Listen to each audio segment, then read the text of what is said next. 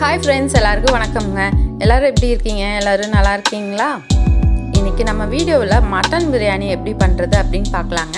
வாங்க வீடியோக்குள்ளே போகலாம். அதுக்கு முன்னாடி நீங்கள் நம்ம சேனலை சப்ஸ்கிரைப் பண்ணல அப்படின்னா கண்டிப்பாக மறக்காமல் சப்ஸ்கிரைப் பண்ணிக்கோங்க. இப்போது செய்கிறதுக்கு என்னென்ன பொருள் தேவைன்னு பார்க்கலாம். நான் ஃபஸ்ட்டு இஞ்சி பூண்டு எடுத்து வச்சுருக்கேன். இஞ்சி பூண்டு ரெண்டும் மிக்சியில் போட்டு நல்லா அரைச்சி வச்சுட்டேன். அதுக்கு அடுத்தது சின்ன வெங்காயம் உரித்து வச்சுருக்கேன். அதையும் மிக்சியில் போட்டு நல்லா அரைச்சி எடுத்துக்க போகிறேன். அடுத்து தாளிக்கிறதுக்கு என்னென்ன வேணும்னு பார்க்கலாங்க. பெரிய வெங்காயம் 2, பச்சை மிளகாய் கீரி வச்சுருக்கு, புதினா அரிஞ்சு வச்சுருக்கிறேன், முந்திரி பருப்பு, தக்காளி 3 அறுத்து வச்சுருக்குது, பிரிஞ்சி இலை, ரோஜா இதழ், ஏலக்காய், பட்டை, கிராம்பு, அன்னாச்சி பூ இதெல்லாம் தாளிக்கிறதுக்கு எடுத்து வச்சுருக்குதுங்க. நம்ம செய்கிறதுக்கு முன்னாடி மட்டனையும் குக்கரில் போட்டு நல்லா வேக வச்சு எடுத்து வச்சுக்கலாம்.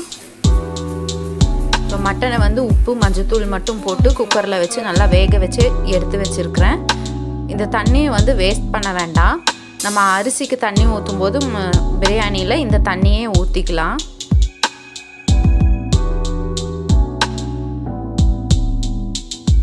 வாங்க இப்போ நம்ம செய்கிறதுக்கு ஆரம்பிச்சிடலாம். ஒரு பாத்திரத்தில் எண்ணெய் ஊற்றி வச்சுருக்கேன். இப்போ இந்த எண்ணெய் நல்லா காஞ்சதுக்கப்புறமா நம்ம எடுத்து வச்ச ஸ்பைசஸ் எல்லாம் போட்டுடலாம். பிரிஞ்சி இலை, ஏலக்காய், பட்டை, கிராம்பு, ரோஜா இதழ், அன்னாச்சி பூ இதெல்லாம் போட்டாச்சு. அடுத்தது பெரிய வெங்காயம், முந்திரி பருப்பு, பச்சை மிளகாய், புதினா அரிஞ்சு வச்சதும் போட போகிறோம். எல்லாம் போட்டாச்சுங்க. இப்போ வெங்காயம் நல்லா வதங்கட்டும். வெங்காயம் எந்த அளவுக்கு வதங்குதோ அந்த அளவுக்கு பிரியாணிக்கு டேஸ்ட் கிடைக்குங்க. ஸோ வெங்காயம் நல்லா வதங்கினதுக்கப்புறமா அரைச்சி வச்ச சின்ன வெங்காயத்தை எடுத்து போட்டுக்கிறோம்.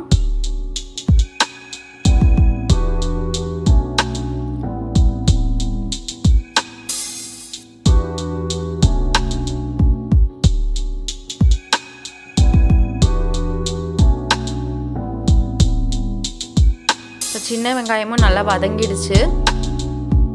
அடுத்தது நம்ம இஞ்சி பூண்டு பேஸ்ட் போட்டுக்கலாம், அரைச்சி வச்சது.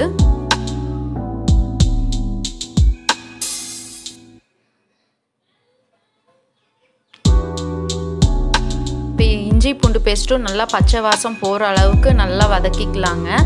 இது வதக்கினதுக்கப்புறமா ஒரு 1/4 லிட்டர் அளவுக்கு தயிர் ஊற்றிக்கலாம்.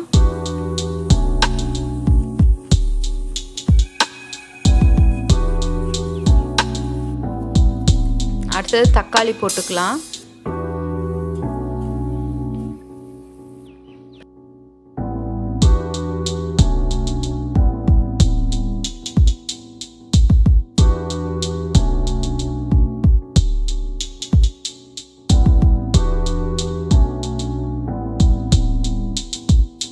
இப்போ தக்காளியும் நல்லா வதங்கிருச்சு.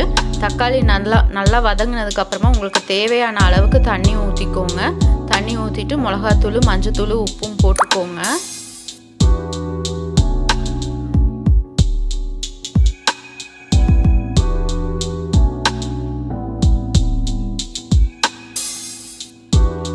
இப்போ நான் சீரக சம்பா அரிசி எடுத்திருக்கேன். அதனால சீரக சம்பா அரிசிக்கு 1 டம்ளர் அரிசிக்கு 2 டம்ளர் தண்ணி ஊற்றிக்கிறேன்.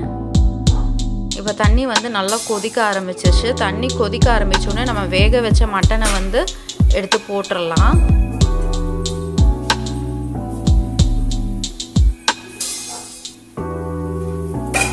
பாருங்க, தண்ணி நல்லா கொதிக்க ஆரம்பிச்சிருச்சு. இப்போ நம்ம ஆல்ரெடி வேக வச்சு வச்சுருந்த மட்டனை போட்டுக்கலாம்.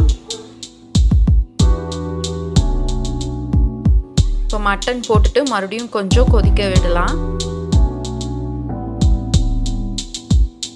உங்களுக்கு லெமன் வேணும் அப்படின்னா புளிஞ்சுக்கலாங்க. லெமன் ஆப்ஷனல் தான். மட்டன் போட்டதுக்கப்புறமும் நல்லா கொதிச்சிச்சு அப்படின்னா அதில் இருக்கிற தண்ணியில் இருக்கிற ஃப்ளேவர்ஸ் எல்லாம் நல்லா மட்டனில் இறங்கும்.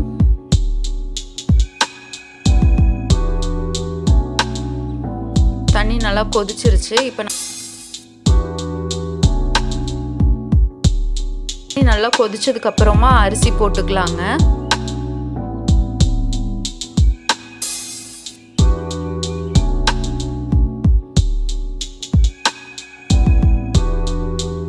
கொத்தமல்லி இலை போட்டிருக்கிறேன்.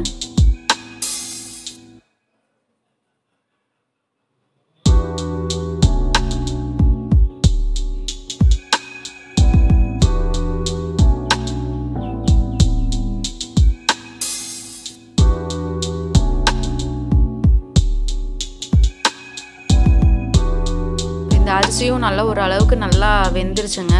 அரிசி வந்து நல்லா 3/4 பாகம் வரைக்கும் வேகிற வரைக்கும் விடுங்க. 3/4 பாகம் வெந்ததுக்கு அப்புறமா நம்ம கேஸ் ஆஃப் பண்ணிட்டு தட்டத்தை மேலே வச்சு ஒரு வெயிட் வச்சு தம் வச்சிடலாம்.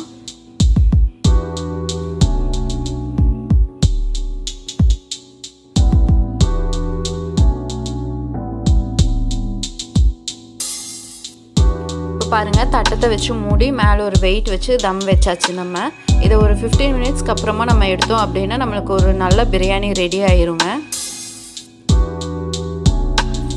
இப்போ பாருங்கள், 15 மினிட்ஸ்க்கு அப்புறமா பிரியாணி ரெடி ஆயிடுச்சு. இதை வந்து ஒரு வேறு பாத்திரத்துக்கு மாற்றிட்டு நம்ம சர்வ் பண்ணலாம்.